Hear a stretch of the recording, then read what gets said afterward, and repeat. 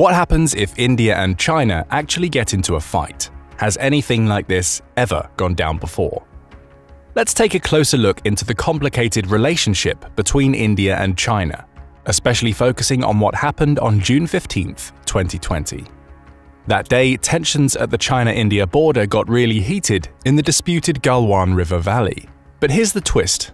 There was no shooting. Instead, Chinese and Indian soldiers went old school, engaging in intense hand-to-hand combat under the night sky. By the end of it, 20 Indian and 4 Chinese soldiers had died.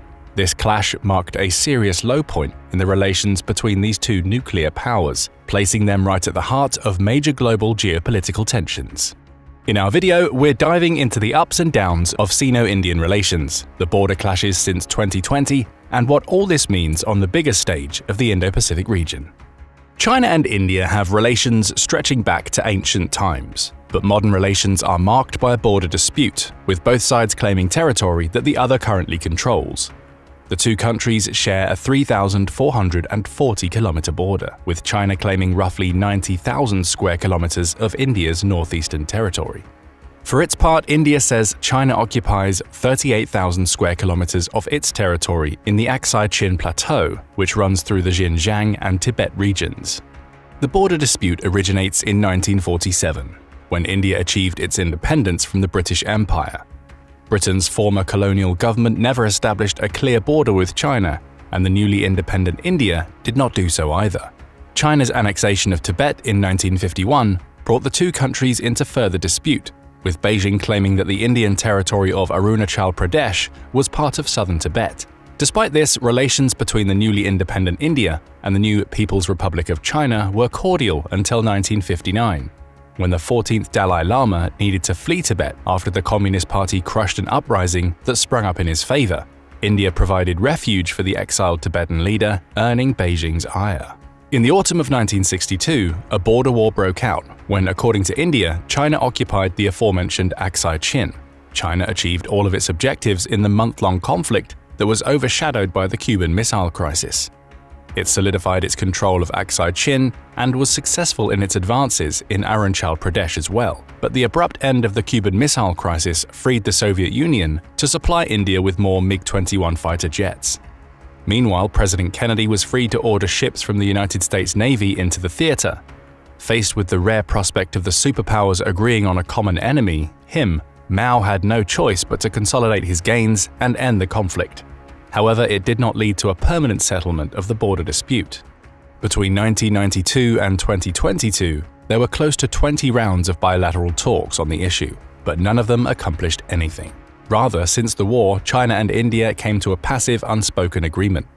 Soldiers from both countries would take separate days patrolling the border up to what their respective governments considered its territory. That way, Chinese and Indian soldiers would avoid running into each other. Such an agreement gave both sides a way of saving face in the situation. However, in April 2020, troops from China's PLA began fortifying areas that Indian soldiers had freely patrolled for decades. In May 2020, tensions increased. Then, according to Indian officials, units of PLA troops entered India's line of actual control, LAC, ignoring warnings. In response to this incident, India reduced the number of visas it issued to Chinese nationals and put new restrictions on Chinese companies doing business in India. Meanwhile, China claimed the opposite, that Indian troops entered its LAC and built fortifications which obstructed the patrols of PLA troops. Also, according to China, on the fateful night of June 15th, Indian troops attacked Chinese personnel who tried to negotiate with them. Whatever the case, a new era of militarization of the disputed border, not seen since 1962, had begun. This latest round of border disputes reflects the overall deterioration of political relations between Beijing and New Delhi that had been building for some time. While trade between China and India increased from a mere $3 billion in 2000 to $125 billion in 2021, geopolitical developments ensured that there would be a worsening of the bilateral relationship despite the growing trade ties. In 2013, Xi Jinping announced his Belt and Road Initiative. As part of this infrastructure plan, China created what geopolitical analysts sometimes call a string of pearls around India's neck. Chinese investments in Myanmar, Bangladesh, Sri Lanka, the Maldives, Nepal, Djibouti, Kenya, and above all, India's traditional enemy, Pakistan, threaten to isolate New Delhi, with China increasingly dominant in the South China Sea and Indian Ocean. The infrastructure investments could also lead to military bases.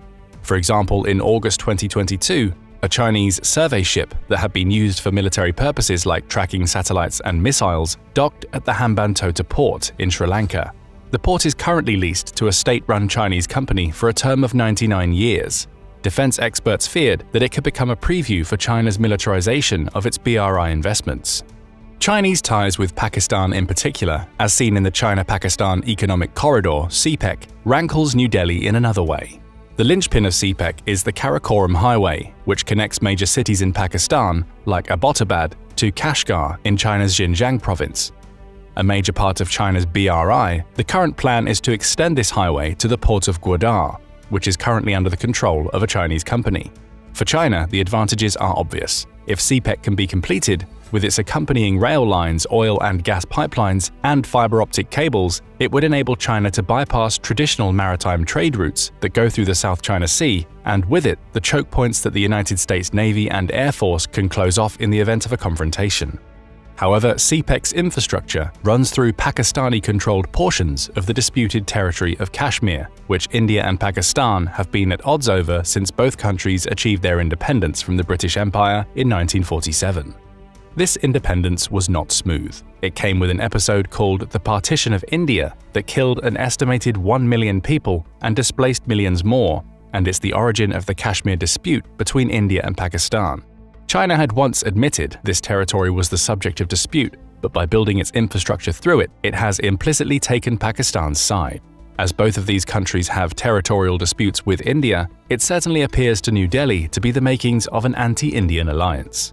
That both China and Pakistan have nuclear weapons only makes the situation that much worse for India.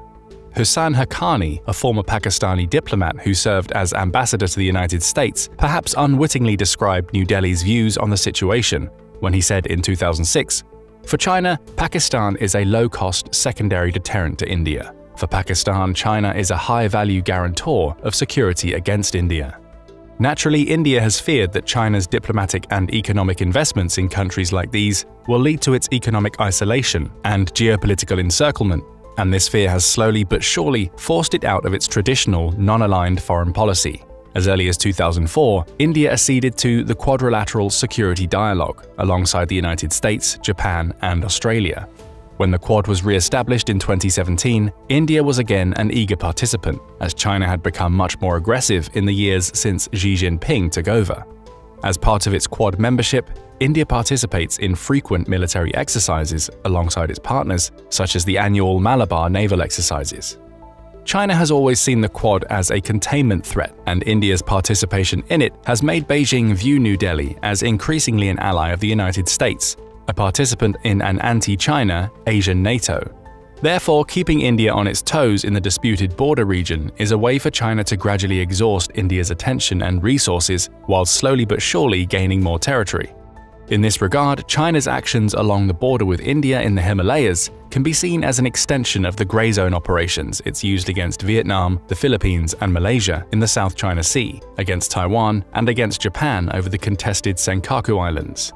According to Shashi Tharoor, a member of India's parliament and former chair of India's Committee on External Affairs on Sino-India relations, a frequent item of dialogue for the Chinese side during bilateral negotiations is to leave the border issue for future generations to settle.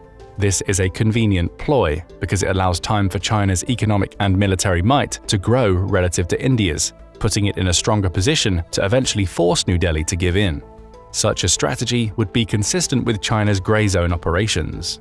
India has also stepped up its own international infrastructure investments in a strategy to counter China's string of pearls.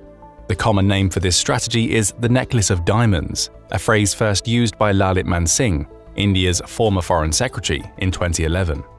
For example, India has made investments in, since 2018, the Chabahar port in Iran, a country traditionally aligned with China through the BRI. The port is located about 170 kilometers west of Gwadar and could serve as a natural staging point to disrupt the trade going through CPEC. India has also built the deep-water Sitwe port in Myanmar in 2016 and has invested in the ports of Mongla and Chattogram in Bangladesh, giving itself permanent access to them in the process. India and Oman have also come to access agreements for naval facilities there, such as the Duqm port. The relationship with Oman is a highly desirable one for New Delhi, as the related sites are close to the Strait of Hormuz, where 30% of the world's oil transits. The Necklace of Diamonds strategy goes further than countering China's moves in the Indian Ocean. At its maximum, it aims for a full counter-encirclement of Chinese territory. India has enacted an Act East policy as part of this plan. The strategy calls for ties eastward through the South China Sea to India's Quad partner Japan, and even for moves to be made in Mongolia, completing the encirclement of China. First along the chain, India and Indonesia have agreed that the former would have military access to the Sabang port, which sits at the entrance to the Strait of Malacca, which much of China's trade passes through. Then there is the Changi Naval Base in Singapore. In 2017, India and Singapore signed an agreement which permits the Indian Navy to receive some logistical support at this base, such as refueling. India's relations with Indonesia and Singapore allow it to create a line to its Andaman and Nicobar Islands, which host India's Andaman and Nicobar Command and its associated naval and air bases. Through this line from the islands through Indonesia and to Singapore, India has easy access up and down the Strait of Malacca. Elsewhere, India and Mongolia deepened its ties in 2016, when China hiked transit tariffs after a visit by the Dalai Lama to Ulaanbaatar. India said that Mongolia could use the $1 billion credit line it extended during Prime Minister Narendra Modi's visit to the country the previous year as part of a way to ease its resulting financial difficulties. In 2018, India and Mongolia agreed to establish a bilateral air corridor and for Indian expertise to help Mongolia build its first oil refinery. China has also created tensions with its ethnic Mongolian population in Inner Mongolia. The province saw unrest in 2020 after Beijing limited Mongolian language in its schools. Protests erupted across the border too, with people in the Mongolian capital of Ulaanbaatar accusing China of oppressing their neighbors. This is fertile ground for India to exploit in its anti-China geopolitical maneuvers. However, there have also been problems with the Necklace of Diamonds strategy. For example, India attempted to develop a naval base on Assumption Island in the Seychelles. An agreement was signed in 2015, however, the Seychelles National Assembly never ratified it. China is in the lead in influence there. India has sold some weapons to Vietnam, a country that's also a pivot point on the Necklace of Diamonds. The selection makes sense, as Vietnam also has a frosty relationship with China due to the ongoing South China Sea dispute. The two countries maintain cordial relations, and Vietnam has participated in a Quad Plus talks, but there have been no formal military or strategic agreements, which would solidify Vietnam's place in the necklace that India wants to create.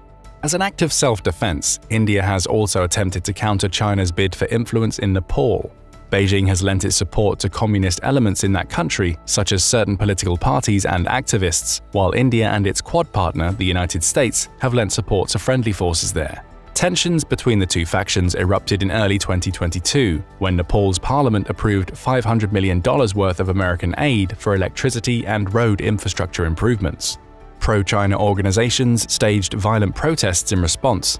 Because India and Nepal have an agreement where their nationals can cross the border without a passport or work visa, New Delhi is sensitive about China's attempts to expand its influence there, further putting relations between the two countries on edge.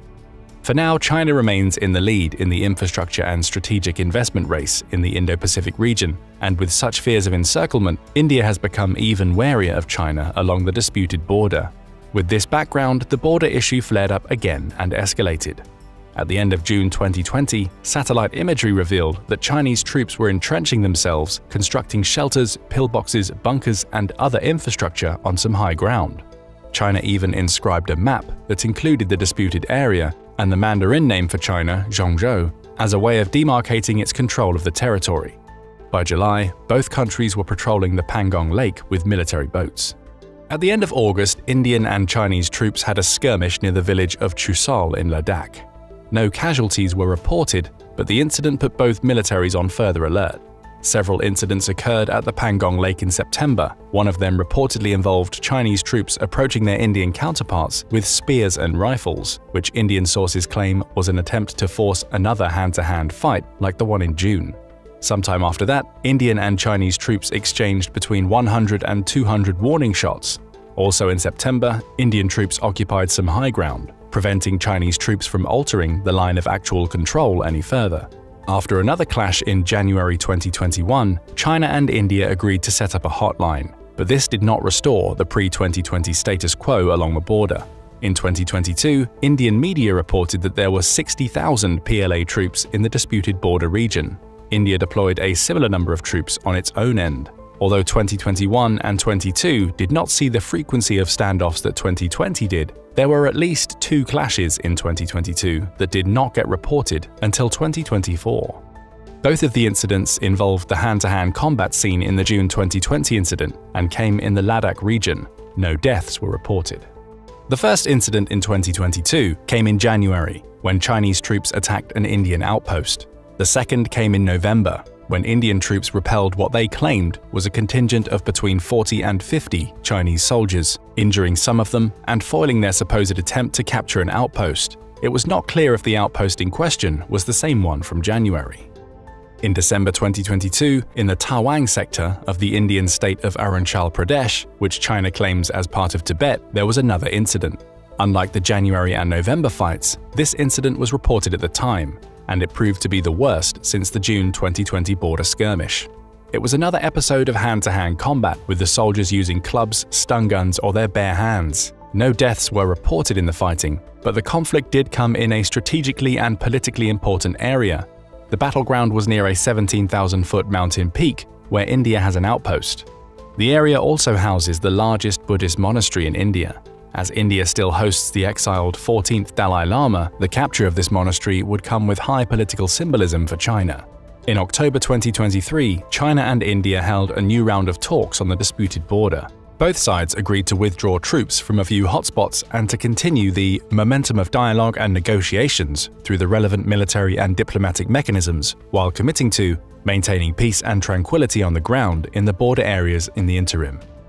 In January 2024, at the World Economic Forum in Davos, Rajesh Kumar Singh, one of India's officials on industrial policy, signaled that New Delhi's economic restrictions on China, imposed in the aftermath of the 2020 border clash, could ease if the current tranquility along the border continues. However, given that talks just like this have not led to any resolution of the issue for decades, most international observers are skeptical that such language will do much to alter the situation.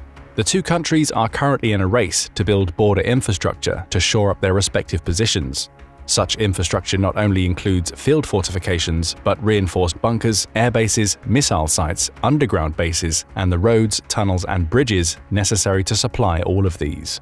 In a September 2023 interview, Lieutenant General Rajiv Chaudhry, the leader of India's Border Roads Organization, admitted that China was in the lead in this area, but that India would be able to catch up within 3 to 4 years. Since 2020, China has fortified its positions along the border at a rapid pace. The speed of these building projects seems to have taken India by surprise. Chaudhry, however, said that India had responded adequately, completing 300 critical projects of its own, with another 60 set to be completed by the end of 2023. Although Chinese and Indian policymakers give lip service to peace along the border, these moves betray their mutual thoughts. Beijing and New Delhi both believe that the struggle along the border will continue. That this remote region in the Himalayas should have emerged as such an item of global importance is also revealing of the times in which we live. A new era of strategic competition has developed in the Indo-Pacific region, with India as a major rising power and for the United States a critical counterweight to China. Therefore, the disputed border means much more to the world than it did in 1962. Back then, with the world's axis turning on Washington and Moscow, a border war in the Himalayas had little prospect of creating wider geopolitical consequences. With the emergence of China and India as nuclear-armed centers in the global balance of power, that is no longer the case.